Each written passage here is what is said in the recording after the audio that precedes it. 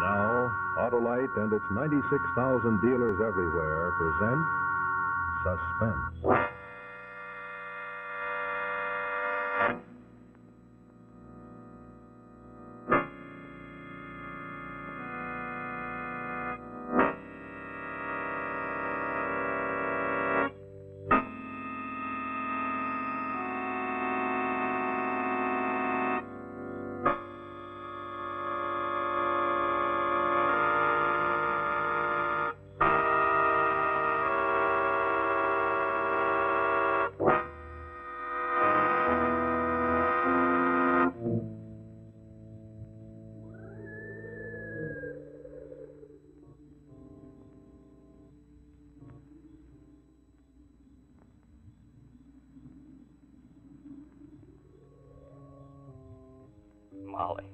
Molly, it wasn't your fault, Molly. It was mine. My fault. What's the matter with me? I've got to get the truck started. Get out of here. Let someone else find her. This time of morning? Maybe he'll just go by. No, I waited too long. I just waited too long, and now I can't even find the strength to move. What can I say? What can I answer? Whoever it is, he's bound to ask it. And what in God's name can I say? Trouble, neighbors? Yeah. Trouble. Ooh, what happened here? Run over? Yes. Run over. Oh, dead too. Looks like she hit something before. The back of her head's all covered with matted blood. It looks like she was hit with a tire iron first, then run over. Well, my name's Clade, Roy Clave. I'm deputy from over Boomerburg. I was on my way to the courthouse on a car stealing case. We happened to take this back road. Didn't think I'd run into anything like this. Oh. I reckon nobody would. Who is she? Her name was Molly Bantry. And yours? John. John Bantry. She was my wife. Your wife? Gee, that's tough, Mr. Bantry. Kids, too, I expect. 3. That's a tough break, Mr. Bantry. I reckon I could get Lily Bell to look after him. Who's Lily Bell? Lily Bell? She lives next place down the road from me. When did you find her? 10 minutes ago. Maybe a half hour, I don't know. And knocked me out. Well, I'll put it down as 4:45. That's close enough. Now, look, Mr. Bantry, a couple things I have to ask you. It's going to sound kind of cold and calculated, but I'm a police officer and I have my duty. It's impersonal. Reckon I've been waiting for you to ask it, Deputy. Okay, Mr. Bantry. Was there anyone you could figure she was two-timing you with? Got to be someone like that, or a stranger who picked her up on the road, a maniac or something. See, anybody can drive a car, Mr. Bantry, a man or a woman. Figure maybe you ought to tell me what you know, Mr. Bantry. I didn't know anything. Not anything till last night just after supper. I was unwrapping the packages that came from the mail order house. Who'd have thought then? Not even 12 hours ago. Molly alive. Me loving her. Not even 12 hours ago.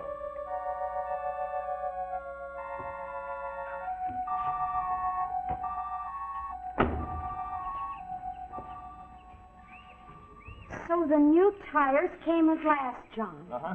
Anything else? Anything for me? You unwrap the others, Molly. I'll bet nobody else in the whole country's got anything like these. 8-ply, tractor tread. Gonna put them on the truck tonight. Expensive, maybe, but fella's got to be smart. Get something guaranteed 50,000 miles. I reckon you're pretty smart, John. Sure am, honey. I got you. How long do you reckon I'm guaranteed for? Till death do us part. Oh. Yeah, 3 pairs just alike. One for each of the kids and no quarrels. You like them? Yeah. What's this? This for me? No. Just something private, that's all. So what isn't for me? You got a big secret, huh, John? Oh, I may as well go on in and finish my dish. Don't mind if I settle here a minute or two before going the rest of the way home, do you? Sure not, Lily Bell. You and Molly been quarreling? Molly and I never quarrel. I told you that before. Not even about me? Why don't you sit down and relax? Oh, look at those, will you? My last pair of nylons. Oh, Johnny, isn't that a crying shame? Look okay to me. Do they? I was talking about the hose. So you and Molly don't quarrel. Must be that you don't care enough about me. Lily Bell, if anyone ever heard you talk... Or it could be because you're so crazy about Molly, but you're just plumb blind to what's going on right under your eyes. You just got an evil mind, that's all. Whoever says I didn't. And remember, if you ever wake up, I'm always right here. I'll remember.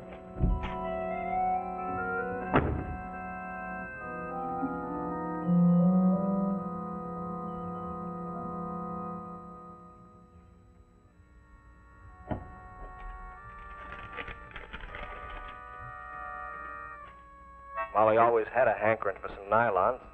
I guess I wanted to surprise her by hiding them away in her top drawer just so I could see her face light up the way it does. The way it used to, I mean.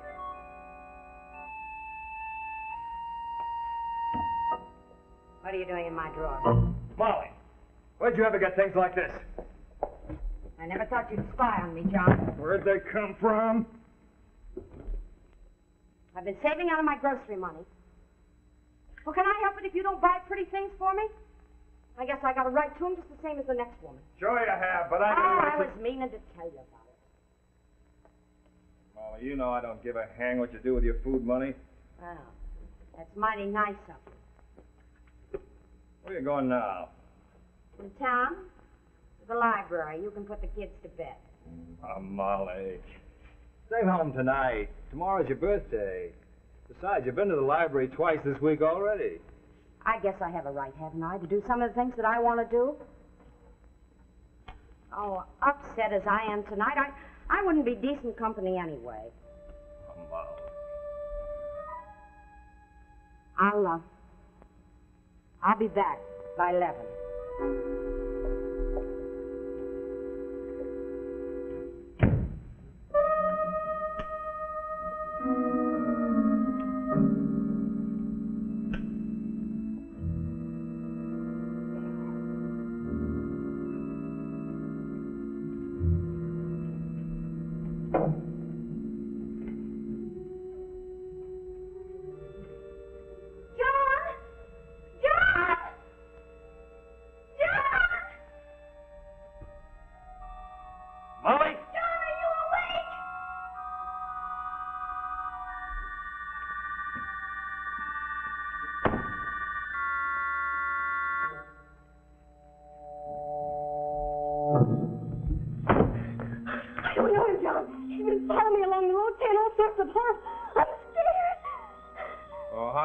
For Pete's sake. It's after midnight and you're walking out on the road alone. Get out of here. Okay, don't get hard-nosed. If she's your wife, mister, keep her inside. Get out fast! I'm shaking all over. Woman's not safe with men like that running around loose, are they? But I guess it was worth it. Lily Bell, what are you doing walking out this time of night? Just walking. Watching for Molly to come home. Where is she, Lily Bell? Do you know? I don't know where she is or who she's with, but I've known for a long time what she's been up to. Oh, sometimes when I think of her doing that, Lily Bell, I could... Go inside and wait with the kids. So you did wake up, Johnny, and about time. There's a new pair of nylons for your trouble. You don't have to pay me or bribe me either, you know that. Johnny, what are you going to do when you find her? I don't know. I just don't know.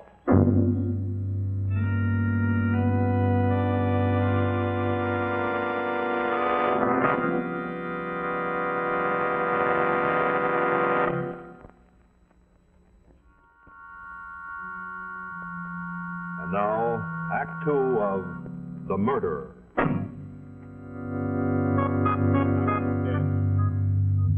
My own wife, and I don't even care. After what I found out last night, I don't care. Well, it appears to me, Mr. Bantry, if I was to make up my mind on that alone, I'd say maybe your wife wasn't stepping out with anyone after all.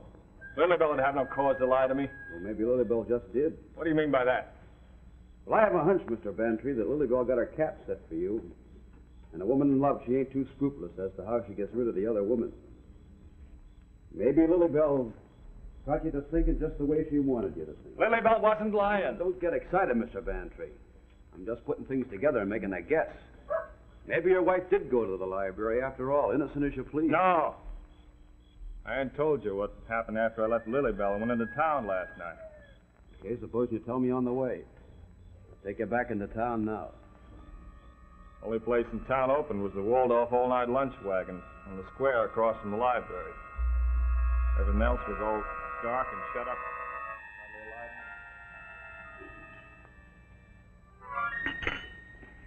Give me another cup, Mac.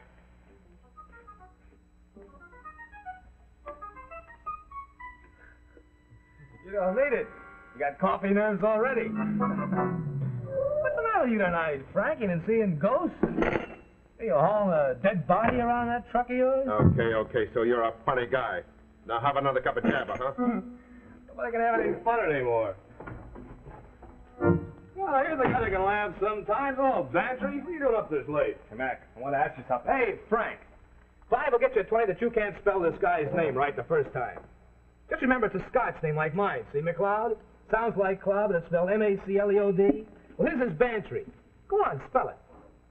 Bantry. It sounds like pantry. I ain't no gambler, Mac. Well, get this for free. It sounds like pantry, but it's spelled B-A-N-T-R-E-A-G-H. You lost your fin, Frank. Nobody can do it right off. Mac! What's everybody in his ear for tonight? Mac, what time's the library close? The library. What are you, a scholar now? What time, Mac? Same as every night, 5 o'clock. Every night? It's never open at night. Mac, I'm looking for a lady, a woman. Who ain't? That's all Frank here ever does. Ain't that right, Frank? She's got a blue and white dress with a red leather belt, black shoes with high heels, plucked eyebrows, and a red mouth. Very red. She's about 29. Sounds delicious. No, not tonight. Hey, wait a minute. Yeah, sure, I know the dame you mean. Yeah, she comes in 2 or 3 times a week between 10 and 11. She gets sandwiches, things like that, takes them out to her boyfriend in the car of theirs.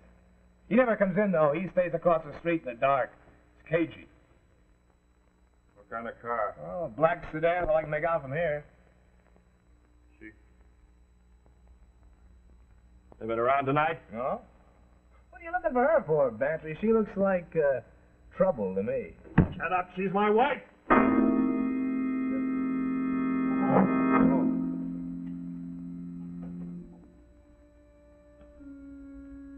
Hey, Frank. Huh? What's the trouble? How about the dough for the coffee? Oh, I forgot. Your company's, sweet, Frank, especially tonight, but, you know.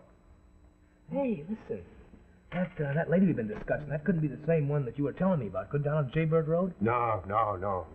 Frank, you'll get to know more in time. Yeah, I remember. I saw Frank early tonight, right in front of my house. You got the wrong guy, mister. What'd he tell you, Mac? Go on, tell him, Frank, he's got a right to know, it's his own wife. I done nothing, Mac. Maybe not even the same day. Had the stalling. Okay. So you want to know? I seen this dame sitting up there on the abutment to the Swamp Run Bridge. I seen her lots of times on my run.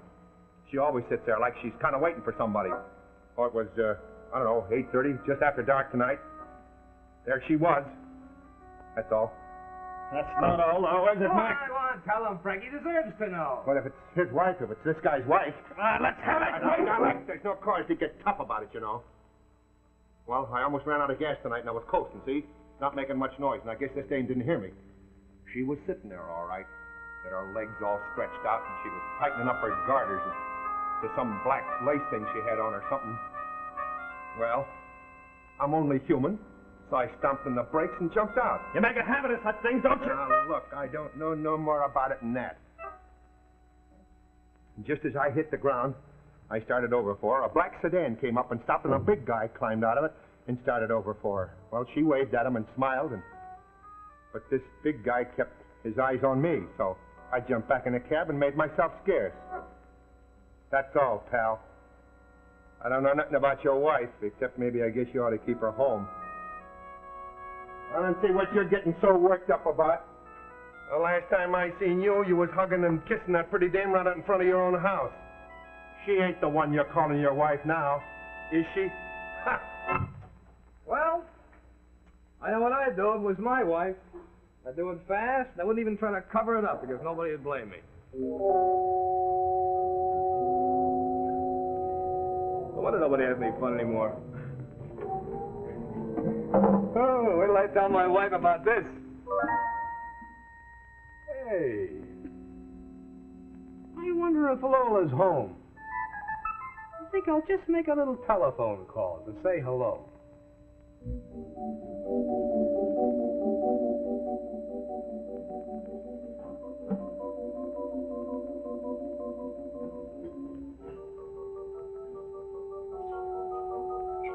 After a while, I stopped back at the diner, and Mac told me she'd been there. He said he told her I'd been looking for her, and she beat it. I started back to the house.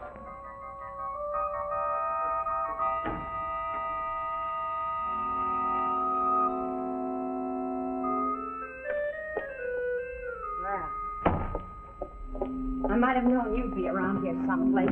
You see Johnny? I'm making darn sure I don't see John ever again. They told me down at the diner he was looking all over for me. I'm not taking any chance. Where you going? Away for good before that crazy husband of mine catches up with me. I reckon that'll be just dandy with you. Not as dandy as if he'd phoned you. He might yet. He might be here any second. How do you know he's not already here? You're trying to scare me. You don't deserve to get off so I easy. don't deserve. What about you? You've been making a play for John ever since you moved in here. Ever since I saw what you are. But you and John have been having your fun, all right? Well, you can have him in good riddance. You're not getting away. What do you think you're doing? Johnny will be here any second now. Get away from that door. I want you to be here when he comes in. I want to see what he'll do to Are you. you crazy? Let me You're out. not. Sit down and wait for Johnny. You want to see him kill me? You can't get off scot-free. He'll be here as soon as he I'm finds out that warning you, Lily Bell. You won't get off so easy. You can't stop me. I'll stop you. I got in the truck and started out again. Then I remembered what the truck driver said about the Swamp Run Bridge. So I drove down the back road. I saw something white looking out in the meadow. I drove in and found her. I don't rightly expect you to believe me. Why shouldn't I believe you? What kind of a car did they say the boyfriend was driving? Mac didn't know. Just a black sedan. 9 cars out of 10 are black sedans. He's just been riding in one. What'd you bring me here for? What do you think I was going to do, Bantry? Take you to the courthouse? I reckon I did. Now, here's my report if you want to read it. Now, I got it figured out the boyfriend did it. Pretty cagey guy, making sure he was never seen with her. What do you have to kill her for? I have an idea he had no idea of making it permanent. Then she ran away, and he was stuck with her for good. So he hit her with a tire iron, or first thing else that was handy. Then pulled her out of the car and run the car up over her. Wanted to make it look accidental.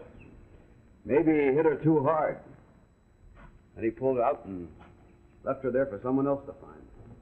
And he went home, took a bath maybe, shaved. Slept a while. What about Frank, that truck driver? I doubt it. Molly Bantry. Mrs. John Bantry. Residence near Jeffersonville. Struck on back of head and run onto by car's front wheels. Body found by husband. Kind of slow fella, I reckon. Kind of stunned tonight, so my mind ain't clicking the way it should. All along, I've been almost sure that truck driver had something to do with it. Why don't you think so? Well, listen, I told you. He's a chaser. He's got a reputation. Could be dangerous, maybe crazy. What are you driving at, Bantry? Nothing. I'm just thinking. I'd say Frank could have done it. Or Lily Bell. You said yourself a woman can drive a truck, and Lily Bell sure hated her. Or me, her husband, caught red-handed beside the body with a possible weapon in my hand. And all the reason in the world tonight. Look, is this a confession, Bantry? Is that why you've been waiting, Deputy? For a confession?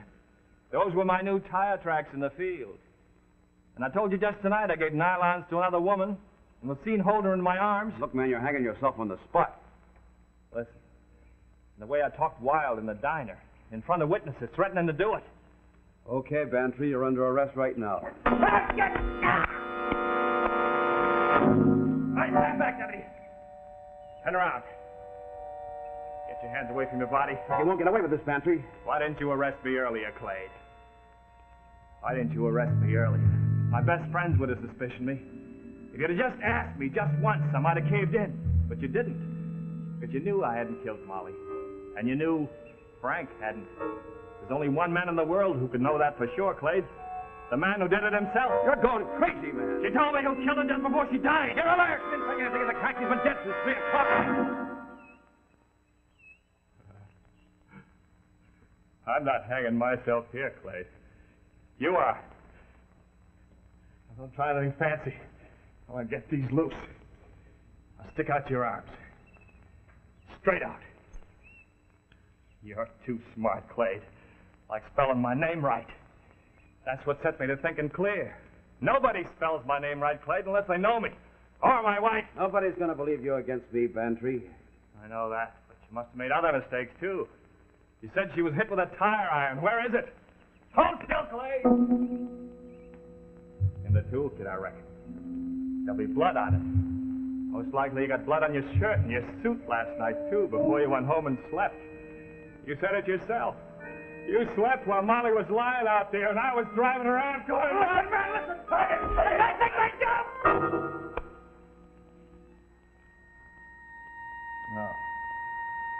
No. Wouldn't do any good. Got the kids to think about. On your feet, Clade. Start moving.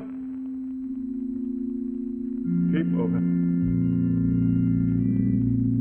Taking you to the sheriff in your little black sedan.